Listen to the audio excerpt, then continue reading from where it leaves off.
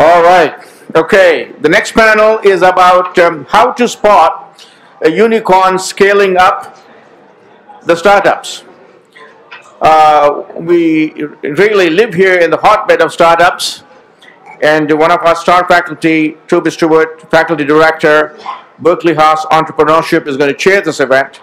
And our panelists are Anil Kamath, fellow and vice president of technology at Adobe, and Ajeet Singh, co-founder and executive chairman of ThoughtSpot, and Venktesh Shukla, general partner, Monta Vista Capital, and ex-chair of Thai Global, and B.V. Jagadeesh, managing partner of KAAJ Ventures. And take it away, Toby. Thank you very much. Welcome, everybody. It's terrific to be here. Thank you for joining us. And let me thank our panelists for coming. We have a remarkably distinguished panel with a very diverse set of backgrounds. And we plan a conversation around the state of the private markets at the moment across the United States and India, as well as a conversation about how to build a great company. So those are broad topics, but we'll try to make some headway in them. There'll be plenty of time for Q&A, so if you want to start thinking about that. I'll give it just a 15-second introduction and then start by asking our panelists each to do that so you have a better sense of who's up here this afternoon, and maybe that'll help frame some questions. So my name's Toby Stuart. I'm the faculty director of the Entrepreneurship Center here at Berkeley-Haas. I'm also the faculty director of what we call the Institute for Business Innovation.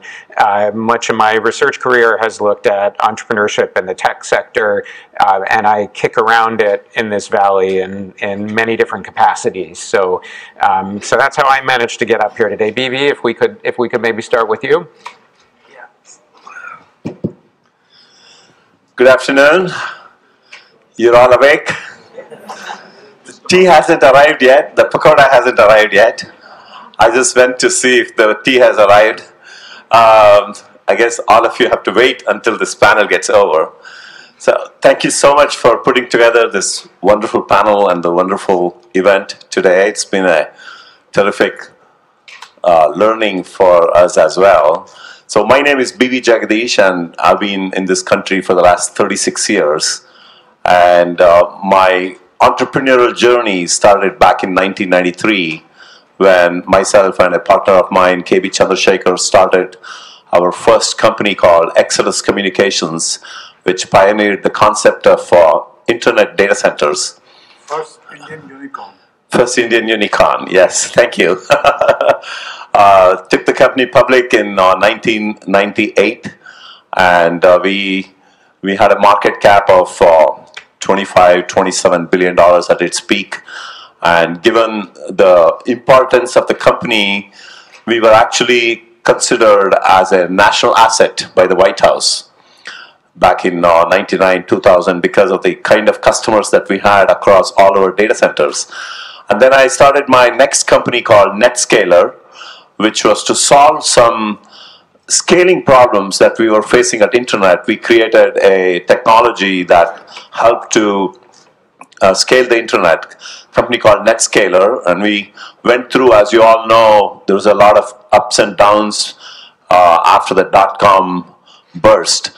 And so we did well after going through some downturns. We made appropriate changes, and in 2005, the company was very successfully sold to Citrix, and I was with Citrix for a bunch of years.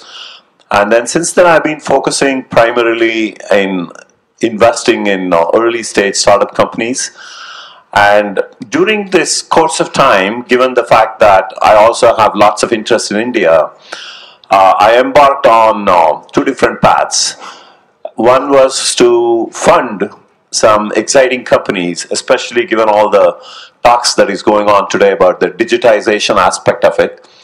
So I funded a company called NetMagic, which was once again to bring the internet to corporations. So NetMagic was the very early pioneer of internet data centers in India, which is sort of like what we did at Exodus, but we did that in India, but lots of challenges in India, but we managed to overcome that.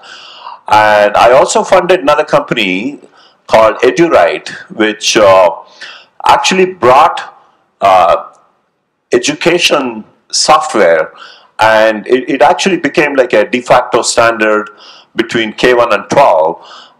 And a lot of these classrooms became these smart classrooms.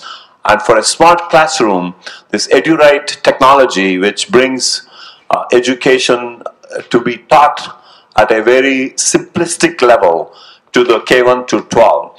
So that company also was acquired by Pearson's, and Pearson's managed to actually scale EduRite to the masses much later. And today I focus primarily in angel investments, and 60% of my time I spend on capitalistic opportunities, and 40% of my time I spend on socialistic, social impact kind of opportunities. So I work in many non-profit areas focusing on education, healthcare, and water-related activities. And as Mohan was asking me in the morning that I should bring the technology to India, I did. Whatever I could, I actually did. And in fact, to Punita Reddy, who talked about telemedicine. In fact, we funded a company back in 1999-2000, company called Televital, which is very widely used today in India to bring telemedicine to the rural by connecting lots of super specialty hospitals, especially the government hospitals. So this is very widely used with the partnership of ISRO. Given the fact that India did not have good communications, we used ISRO's satellite connectivity to connect thousands of villages into super specialty hospitals across the whole nation. And this technology has been very widely used, and I'm actually very proud to say that, you know, the usage of this is increasing every day, and lots of lives have been saved using this whole telemedicine technology, you know, bringing this digitization concept. So life is pretty exciting, and lots of challenges. India is not as smooth as we all think, but we cannot stop just because it's not smooth. So we continue to do our work, continue to bring both entrepreneurship, because that's very important to create the jobs, and social impact, because that's very important to help eliminate the poverty. And that's the charter in which I'm working now. Thank you. Following BV Jagadeesh is always a hard challenge. And plus my resume is not as impressive as his, so I'll keep it brief. I used to be a serial entrepreneur in Silicon Valley, and I had some successes and some, what we call in Silicon Valley, valuable learning experiences. And the last one I did as a CEO was that. So then I said, okay, I'm not going to do anything. 18 months I'll just sit home and meditate. I got bored very quickly, so I started this angel investor group called Thai Angels, which did very well. I liked it so much that I, started my own venture fund called Monta Vista Capital.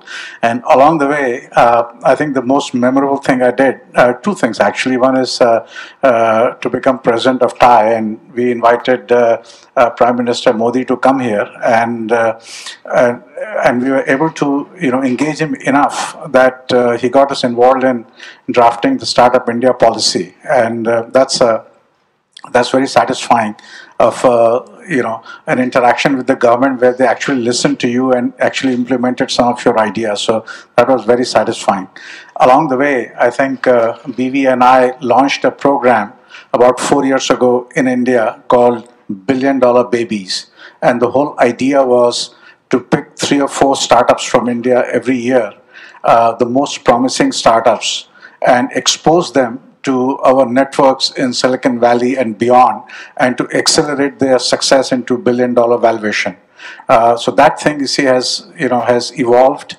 It's become Startup Bridge India now, where we get 25 startups from India every year and introduce them to big companies in US. So that has been a very, very satisfying part. The other connection to India has been that I've been involved with a non-profit called Foundation for Excellence. We give scholarships to extremely talented kids in India who are extremely poor, kids of maidservants, street vendors, and things like that. 18,000 of them so far we have funded who are talented enough to get into an IIT, NIT, or a middle college or something like that. I was very happy to meet one of those students here who is doing PhD in electrical engineering here, one of those kids. Is he here still? No, he's off, okay, he went back. Okay. He went back to write his paper, okay. A lot of people here are supporters of that, and in fact, Mohan Daspai, he spots a good idea and he supports it, so he's one of those ideas that he has supported. So, we have a lot of passion, you see, about this cross-border entrepreneurship, and some ideas is here and what's holding back more. All right, thank you. Ajeet? Take this. Yeah, just pass it. Okay. Is it working? Yeah. Thank you. Yeah, hi, my name is Ajeet Singh. I'm a co-founder and exec chairman at ThoughtSpot. I'm pretty confident that this is probably going to be the most disappointing session of the whole day because the topic is how to spot a unicorn. So if you came here thinking that you learn some magic formula and then go invest in companies that become unicorn, that's not going to happen. So apologies for disappointment. So my background, first 10 years of my life, I worked in large companies in India actually till 2006. And I came to the Valley in 2007 to work for Oracle. I could do that only for 9 months because when I worked in large companies, I was most interested in building new things, new products. And when I came to the Valley, I was like, I couldn't be in the Valley and not do startups. So I joined a company called Astro Data Systems where I ran product management. From there, with two other partners from Astro Data, started a company called Nutanix, which has done pretty well. I was a co-founder and chief products officer there. In 2012, I started ThoughtSpot, my second company, which is also a unicorn. So I've been extremely, extremely fortunate to have co-founded 2 unicorns. And I can tell you that there is no way to spot one early. If you went to our first office in Nutanix, actually many candidates used to come and then they would never respond to our emails. It was so bad. So we started doing interviews in Starbucks. We would not even invite them to our office for interviews. So there is absolutely no secret formula. Maybe one of the best way to spot a unicorn is to clone you. That's also not going to work. In fact, another interesting trivia. So our second office was slightly better. And I believe that was an office where Exodus was. That's where I met you guys. And it had some relationship with Exodus also was there. Yes. It was a small suite in Santa Clara for about 25 people. Yeah. Nutanix, when I got involved with Nutanix back in 2011, I think, that is when you guys were in this Santa Clara Mission Center. Yeah. And they happened to be in the same suite where Exodus was. Yeah. And then I told the CEO, he went and announced to the whole company. And so if any of you want, what is the suite number, come and talk to me. It's 215. Right, and Neil? Yeah, I think speaking of offices, even the office which I had for my startup was so bad that there used to be 2 dogs who used to scare away everybody who came, and it was all terribly carpeted, so we would also take people out to Starbucks to interview. But yeah, I came here into Silicon Valley 27 years ago to do my PhD at Stanford, and Silicon Valley has changed, but so has India over the last 27 years. It has really transformed itself. I been doing startups for most of my career since I finished my PhD. My first one was during the .com boom in the e-commerce comparison shopping space. We went through the whole boom and bust cycle, and eventually we were acquired, which happened after the bust. So having gone through the bust, we learned a lot of good lessons coming out of it. After that, I started my second company, which was in the ad tech space. We grew it to managed about $2 billion of ad spend and were acquired by Adobe, and I've been with Adobe since then for the last 6 years. So from my experience at Adobe, I'm seeing a lot of the unicorns coming to us as well, and the valuations that we see for companies that we acquire have steadily gone up over the last 5 or 6 years that we have been now making acquisitions in this space. I'm also involved with Stanford Angels and Entrepreneurs, which is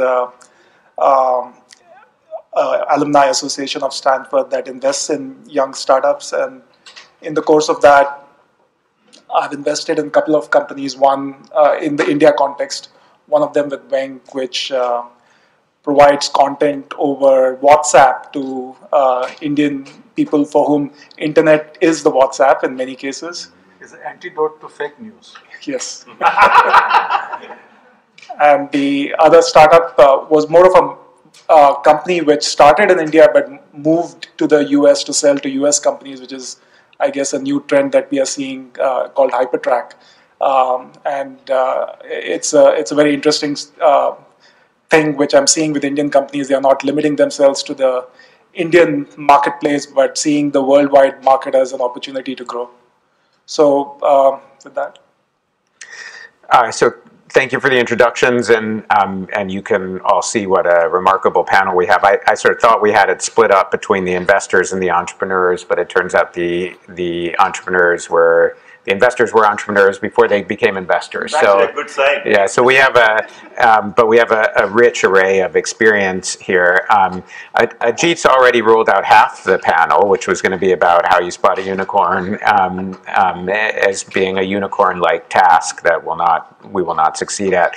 The second half of our mandate, which maybe we'll spend a minute on, to get started, is the state of the markets, and maybe like the other panels that have happened, we'll dance across continents because markets aren't necessarily globally correlated. And let me start off with a position on that, and then ask the panel to react to it. So I think somebody sent me an article. It was a link to an SF Gate article, and if I read it correctly, median house prices in San Francisco in the first half of 2018 accelerated in percentage and absolute terms more than any other ever historic measured change in the heat of a housing market, which I took to be a sign of the time. So let me start off with a blanket assertion, which is the private tech markets on the investor side have never been more expensive than they are right now. Can I take that? Yes, please. So I've been investing in real early stage for the last 10 years now actively. I see absolutely no inflation at early stage. I've been investing, you see, at companies which I valued less than 8 million in 2010, and I continue to invest in companies that are valued less than 10. All the inflation that is taking place is, at Series B and beyond, sometimes Series A also.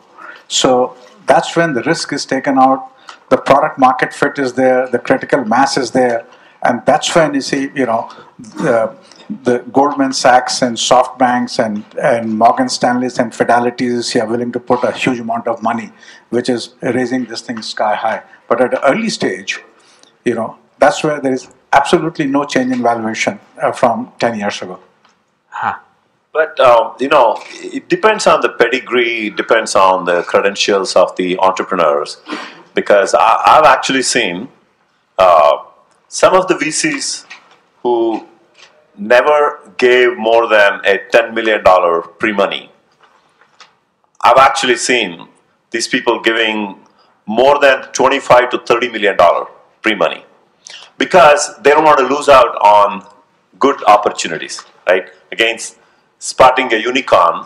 So if you look at the pedigree of some of these entrepreneurs, the background and what they have done and so on and so forth, the last thing you want to do is to lose out, because ultimately if you actually do the math, if that entrepreneur truly builds a $1 billion value, then what you're giving up in the early stages is actually not much. You can still make a big cut out of I it. should have made the blanket statement. I have made some exceptions. Yes. And one of them is sitting here in the audience. Yes. Yeah, I'll give you an entrepreneur's view on this because I'm not still a bona fide investor, unlike my fellow panelists. So I look at valuations as something that is relevant point in time, but when you're building a company, unless you are starting with the mentality of I'm going to build it and sell it, and there is a finite time of window of time that you need to do that in. If you take a 10-year view of a startup, you are going to go through some macro cycles. You will raise certain rounds on higher than right valuations, and assuming there is such a thing as a right valuation, and you will raise certain rounds at lower valuation. So at ThoughtSpot, we did our Series C in March of 2016, and the day I started fundraising was the day when Tableau and LinkedIn were cut in half, and we play in Tableau space. And we still managed to raise a great round. It was probably 20-30% lower than what we would have gotten in an up market, but who cares? You know, if you're building something for the long term, it doesn't really matter. Are the markets heated up right now? Definitely. There is both private and public markets are up, and I look at this as there is the intrinsic value of a startup, and there is also demand supply. So there is definitely a lot more demand for investing in tech companies in particular, because the world is digitizing, and if you looked at the whole world as a portfolio, that portfolio is shifting from traditional investments like cement factories and manufacturing to more towards technology. So that demand and supply is creating higher valuations. But as an entrepreneur, I also know that when you're looking to hire engineers, they're also 20, 30, 40% higher than what I saw when I did my first company, Nutanix. We started in 2009. That was on the back of the worst economic cycle that we had seen in a long time, and ability to attract talent and what you had to pay for talent was very different than what we have to do now. We are competing with people that can walk into Facebook and Google, 5 to 6 years of experience out of a great college, and they can get $500,000. You couldn't convince them to take ThoughtSpot stocks? No, we do. That's why we are building the company. We are. But I'm saying that raising money, it might seem that it is easier, but everything after that is harder. You're competing for more talent, you're paying more, office rents are higher, everything is higher after that. So, end of the day, these things normalize out, and as an entrepreneur, I don't really care of the valuation that you might hit in a certain round. Yeah, I guess everything is relative. I mean, during the dot-com boom, it was very easy to raise money, and the valuations were much higher. And then we had sort of the whole boom-bust cycle. And now I think there is a Series A crunch. You have a lot of money going into seed stage companies where it's easy to raise money at somewhat decent valuations, but there are so many such seed-funded companies now available for the Series A venture capitalists that they tend to pick the best of the lot, and they are, of course, willing to pay a lot more at that time, but they get to pick from a pretty mature seed stage companies and the best seed stage companies that are out there available. And I agree with what Ajeet said as well, which is there is, in some sense, it's easy to start a company with easy cloud computing and capital access being easier, but getting talent is very, very expensive. I mean, you're competing with the Facebooks and the Googles of the world, especially in Silicon Valley, and to get good talent, you have to pay top dollars. So that's become the bigger crunch point in terms of starting a new good company. Okay, so let me quickly comment, and then maybe we'll shift gears a little bit. So I can remember. So it's funny you say you pay 8 or 10 on the seed stage. So the first class I ever taught after moving to Berkeley, and this was maybe 8 years ago, I invited one of the legendary seed investors in the Valley in to speak to my students, and I can remember he addressed my class, opening it up by saying, 2.5 is the new 2. And we all looked at him like, well, you know, what the hell does that? That must be why. There must be wisdom in this.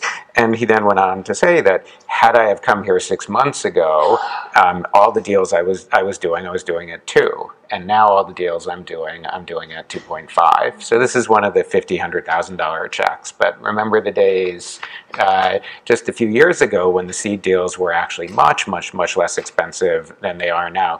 But if we go off of what BV alluded to and Ajeet said, so the cost of labor is increased by 30%. By my reckoning, the cost of space is increased by even more than 30%. I mean, that seems to be the annual increase in the cost of space.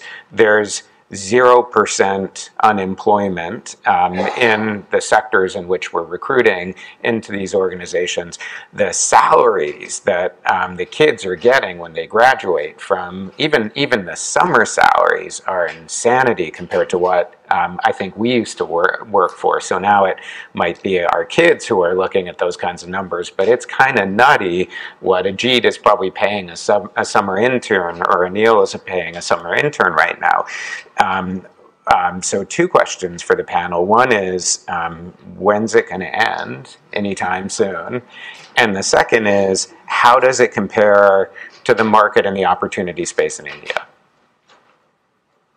You mean the valuations? Yeah, I mean, if you could deploy, if you were thinking simply about the return on your investable capital in the startup sector, and you could deploy it at will across the two geographies, which of them is more overheated? Which of them has, better sort of near term, as in the investment cycle of startup capital? Which of them has better near-term returns? Which market are you more bullish on in the future that you can foresee? I think 2 points I want to make. One is, some of us have seen this kind of a hype back in the dot-com boom days. Exactly same kind of scenario, right? Difficult to hire the talent, valuations are high, lots of money floating around. And the correction that essentially happened was the stock market crash, the dot-com market crash, all of that. They kind of brought the whole market back to the ground level, and everything actually came down. And during the process, a lot of seed investors, angel investors, in fact, there was a joke at that time, all the angels went to heaven. Right? So all the angel investors vanished, the seed investors vanished, and many of the venture capitalists, actually, I don't have the exact number, but lots of them who were founded during that 98, 99 timeframe, lots of them went out of business, right? Because they could not come back and raise their next round of funding. So is the scenario same today? Probably not, because I think it seems like it's a lot more real today, with real revenues and real growth, real customers. So the activities is a lot more real compared to the 2000. But having said that, we are matured enough to see that, at least I've seen since 1982, 4 or 5 cycles of ups and downs. And I think it's almost imminent in the next 6 months to 1 year, some sort of a correction to happen. Okay, Anil? Yeah, I think the boom bust cycle is sort of a given, I guess, in the space that we are in, and I think we are seeing right now probably somewhere close to the peak in terms of where we are with respect to both the money going into startups as well as in terms of the cost of hiring talent. There's also the other side. I think the markets are. The markets are what they are, right? I think you are seeing a lot more talent, for example, coming into, more people are taking computer science, both here in the US as well as in India. So you're seeing more people graduating with degrees in the field that there is a talent shortage. Data science, you're seeing more universities are opening up machine learning and AI related courses. So you'll see more talent coming in that space as well. So I think it's just a matter of time that I feel that the forces that are at play will adjust themselves, and you'll see some normalization. So I think these cycles are natural in terms of the industry that we are playing in, and I wouldn't read too much into it. Wait, let me become the optimist for a moment, and then ask you a different question, which maybe we'll put to Ajeet, which is, there's one thing we do understand, which is that if there's any truth whatsoever to how we think about valuation, valuations in high growth companies, that is tech companies, are very interest rate sensitive. When interest rates go up, near-term profits are much more valuable than long-term profits, profits that are far down the road in any kind of valuation model. So we do understand that. Absent massive hike in interest rates, let me be an optimist and say, well, what has changed is this is nothing like the year 2000 and the year 1999, because almost all of the unicorn equivalents at that time were e-commerce companies. And if we think about what's going on right now, we have vehicular autonomy, we have everything around artificial intelligence, we have fintech and crypto, we have the cloud, we have SaaS, we have fundamental transformations in the life sciences and the convergence of data in the life sciences. We have amazing AI companies that are looking at and analyzing data in ways with insights in ways that are so profoundly different than anything we've seen in the past. We have robotics, we have the Internet of Things, we have sensors everywhere, we have everything happening on 37 different pillars, depending on how you count versus one.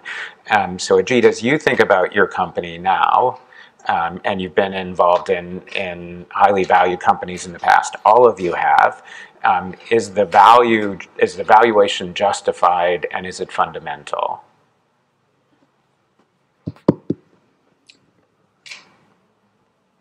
Yeah, so let me just think for a second. So the question we are asking is, are the valuations we are seeing right now are justified? And it's very hard to answer that question with a very broad brush.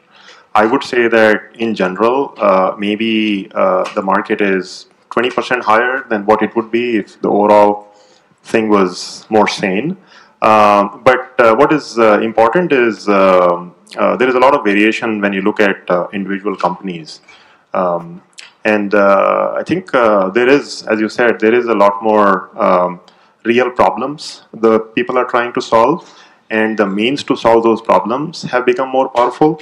So we are all building tools, but the tools we use to build these tools are a lot more powerful. So I do think that the value creation that is happening right now and the range of areas in which innovation is happening, it's much broad than the year 2000. I used to be at I2 Technologies at the time. I was a kid out of school at the time, and the company was at some point worth $40 to $50 billion, and next day it was trading on pink sheets. You know, it couldn't even stay on the stock market. So I do think that the innovation happening today is a lot more real. And valuations, are they justified? I think by and large they are still okay. They are not crazy. And if you look at the number of IPOs that have happened in the last 3 years, it's not a very huge amount. So there is, given the amount of innovation that has happened, given the number of sectors in which things are going on, there is a lot of bulking up in the private markets that's going on, and I do think that there is real stuff out there. So Anil, maybe if you could jump in now, you've looked at this, if you put your hat on as the CTO of Adobe, you guys have been fairly active in the acquisition markets for early stage companies, and I'm sure you look at a tremendous amount more than actually hits the deal log. So as you've been looking at deals, do you find sort of the ratio of price to fundamental value to be there, or does it all look just overinflated to you? I think in the private markets, we are seeing much higher expectations of valuations than in the publicly traded companies, for sure. I think there is definitely higher valuations that people are associating with private companies who are playing in a space where they think there is big potential for growth, right? I think that I think is something which maybe the VCs have learned over several years to not underestimate the potential of certain technologies. transforming industries and transforming the whole powered law, where you can have companies start small and not have much revenue, but through sheer the power law grow into behemoths that you will have to later on take on and compete. I think that realization is definitely very strong in the venture capital world. But when companies like Adobe acquire, we have to tie it to our fundamentals, and we have to tie it to actual revenue multiples that we can justify in the context of the acquisition. So, and the revenue multiples have gone up. Even for Adobe itself, its stock price is now at a much higher multiple to its sales than it was 5 years ago, 6 years ago. So in that sense, I think there is willingness to pay that higher multiple, but it has to be still in the context of what we can afford. So, at a macro level, if you look at all the success of technology so far, has been in data-intensive industries, which is media, which is e-commerce, those kind of things. The real hard physical industries are only now beginning to be touched by technology. So there's like automobile, there's like construction, shipping. Those are the things which are bulk of the economy. Now they are getting, now that the sensors and therefore software and therefore management is only now getting into it. So vast new areas you see of economy are now opening up to technology. And I think that kind of optimism is reflected, you see, in higher PE ratios, you see, for successful technology companies. Okay, so I'm going to just take and I'm sorry for the scattered conversation. I'm going to ask you each a specific question, the whole panel, and then let's start to open it up to some questions from the audience. So the specific question, I'm going to ask you two, and just a real quick, what's your view and what's your color? I'm going to give you $200 million to invest in the early stage, that's seed and A. Are you going to deploy the capital in Silicon Valley or in India, and why? And then I'm going to give you $5 billion to deploy at the later stage, which is confusing these days because we've looked at Bs that are multi-billion-dollar valuations, but let's call that the E, F, and G round. Are you going to deploy the capital in Silicon Valley or India, and why? So not long answers because I want to leave some time for the audience. I'm sure they have a lot of questions for you, but BV, start with you. Early stage capital, India or Silicon Valley? That's a very, very good question. So given the type of companies that I'm interested in investing, mainly because I always invest in companies where I can add value, which is primarily centered around enterprise companies versus consumer companies. This is my personal experience of investing in India. The markets for the Indian enterprise companies is still not there to the extent that I would like to see, because I think the customers are, especially the early stage customers that you want to see, are not there yet to adapt to these enterprise. So which means I have to build a company in India, and very quickly I have to figure out how to move those companies to global markets, which basically means I have to bring them here. So given that, I would actually put 80% of my money in Silicon Valley and 20% of that in India. Okay. I think I couldn't articulate it better than him. I'm also a B2B investor, not a B2C investor. And the ecosystem, especially the ecosystem of customers and partners that exists here, doesn't exist anywhere else in the world. So this thing would be, right now it would be 100% here. But if you give me growth capital, I'll invest most of it in India. Okay, so your answer is seed here and growth in India, and that's just because you're much more optimistic about the near-term growth rate of the Indian markets. Because early stage requires a lot of hand-holding of entrepreneurs and adding value to them. And that's my skill set. I can't do that remotely. Sitting here is to help Indian entrepreneurs. I see. But late stage investing is about numbers and macro factors, and those look great for India. Yeah, I'm not an expert investor, so I'll probably not feel comfortable taking so much money from you to invest. But I'd say, whenever I find great people, I'll invest.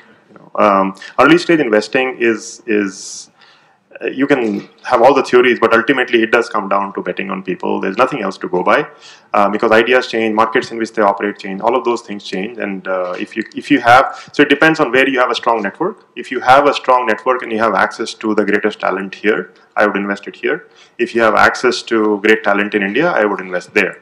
When it comes to late stage investing, again, not an expert, but I was, as we can see, 9 of the world's top 20 tech companies are Chinese companies. And I don't think we would have predicted that just even 7-8 years ago. There is so much that has gone on. So if the infrastructure in India, I think there is a little bit more maturity that needs to occur there. But at some point, it'll be really ready for growth stage investing in a massive way.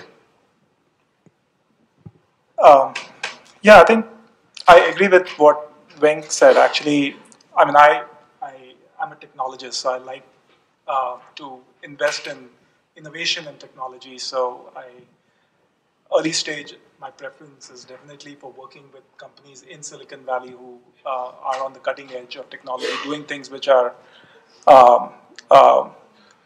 sort of in a market that is not yet defined and very innovative in terms of what they're bringing to market, right?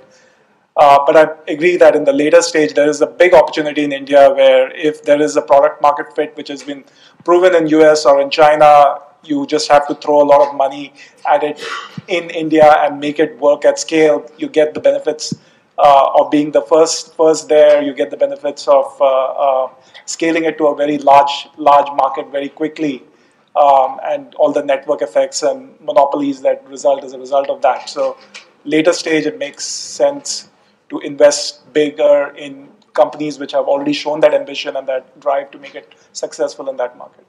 Okay, thank you very much. Let me, before we move to refreshments, open up the floor to you for any questions you have for the panelists. Front row, please.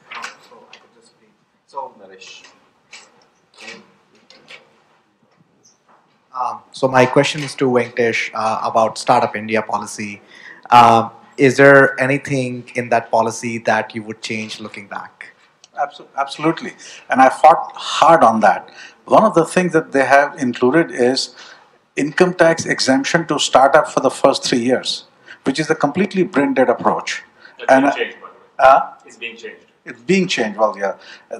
Angel investing was another one. So both Mohan and I fought on this. We met the Prime Minister and finally something has happened there, not 100%, but they have made some progress.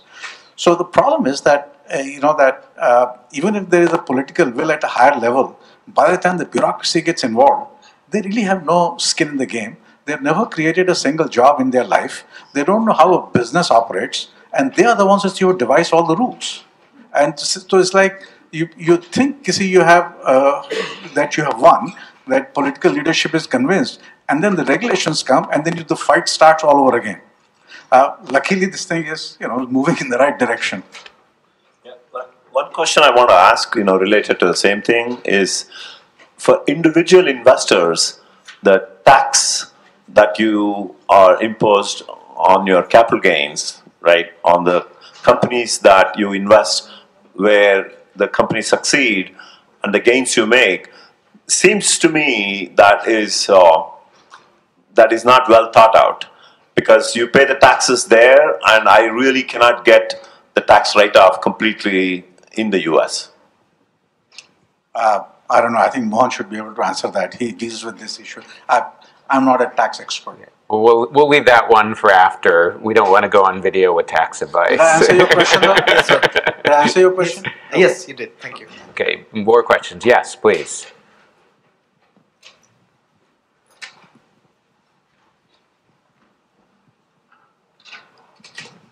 Since over the last 3 years, there have not been very many IPOs, that means a lot of VC money is tied up in the startups. So the VCs do not have all the cash they were expecting to reinvest. So is that true? And secondly, because of the... Is that in India or here?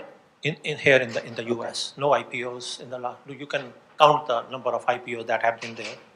Secondly, because of the lack of IPOs, there have been more corporate acquisitions, companies acquiring other companies if they see the synergy. So that brings me to a couple of questions. First of all, how is, because they have not freed up their cash, how is going to impacting now and in the future the reinvestment of that money that the partners and limited partners are tied up? Secondly, the companies that are being acquired, these acquiring companies are giving huge valuations. How is the acquisition and merger of these companies impacting the growth of these companies, acquiring companies? And actually, there is a third thing that's happening. Well, let's maybe just handle these one at a time. I can take the last question. Yeah. I can just give an example of my own company. Yeah, and because I see that when these companies get acquired with huge valuation, I do not see the combined results really having the same impact on the company. Okay, again, I'm not trying to answer that question, but I'd like to get your opinion. Yeah. And thirdly, I'm seeing because of the lack of the free money. We'll just do one question from each person. So, I think this making an acquisition successful within a larger organization, that's an art by itself. And I think if it is not done properly right from day one, where there is a good chemistry between the acquirer and the acquiree, I think you might just forget it. So it's very, very important to make sure that the core team, including perhaps maybe even the founding team, continues to be actively engaged post-acquisition. If that doesn't happen, it's going to be very hard. So I've seen a lot of times acquisition happens, then founder is out next day, right? Pretty much the founder is the one who knows the entire chemistry of the organization and the pulse of the organization. And if that person is not there, how do you expect in the event of challenges, right? How do you expect you to have a champion? So I'll give you, when Netscaler got acquired by Citrix, right? The chemistry that was built between us and them was absolutely phenomenal. I mean, first of all, I was very particular that this acquisition is not from a financial gain perspective only. This acquisition, I was more interested to make sure the product that we had built has the ability to reach broader market. And that was put on the table day one. So in fact, I asked this question to the CEO, and the CEO had to go back with his team to come and present how he is going to structure the sales and marketing, the go-to-market aspect of it, to take our product to fit that into their sales machine. And the result today, right, when the acquisition happened, we were about $60, $70 million revenue. Today, Netscaler not only is the backbone of Citrix, but it's almost like $1 billion plus in revenue. So, having said that, I've also seen lots of other companies actually failing, but I believe there's chemistry working out between the two companies right from day one is very important.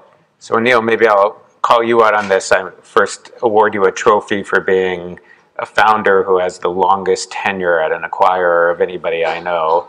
And second, say, now that you're in that role, the CTO's organization probably gets deeply involved in integration activities, and you have done some deals. So do you feel like, in general, with a little bit of hindsight on Adobe's deals, that they tend to be well done and they work, or not so much? Yeah, no, I think Adobe is...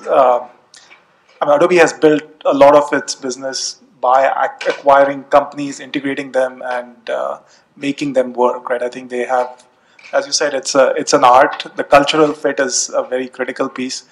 The other thing which Adobe has done well is that they give free rein to the acquired companies in terms of running their business, and the rest of the Adobe organization actually tries to learn from the acquired company, which is very different.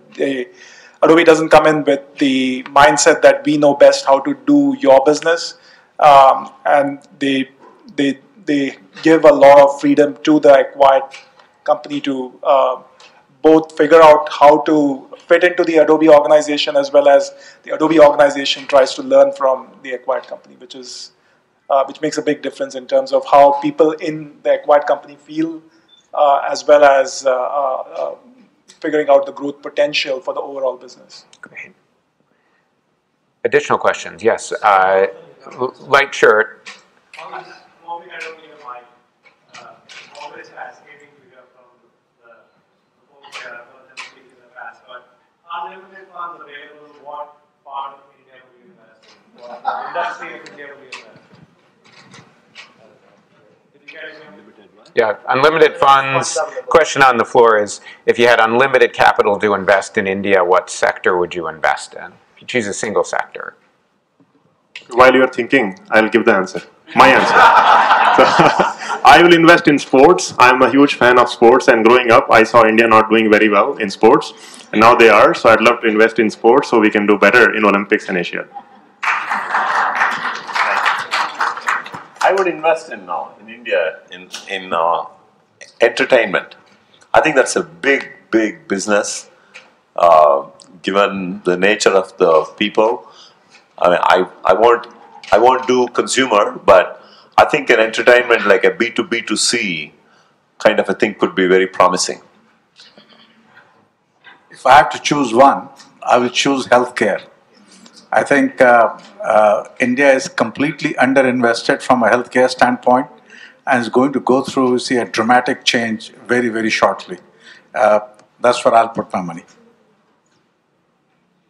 Yeah, I think the big thing India needs right now is infrastructure. And if there was an easy way to build a startup in the infrastructure space, I guess that would be the place where you would invest. But I guess it's a government thing more than a startup thing. Okay, purple shirt. It's my impression that acquisitions generally result in a diminishment of jobs. I'm wondering, can you tell us what percentage of M&As result in job growth? It's for you. You're the research guy. Yeah. And you can too. Well, so acquisitions are a complicated subject. There are many kinds of deals.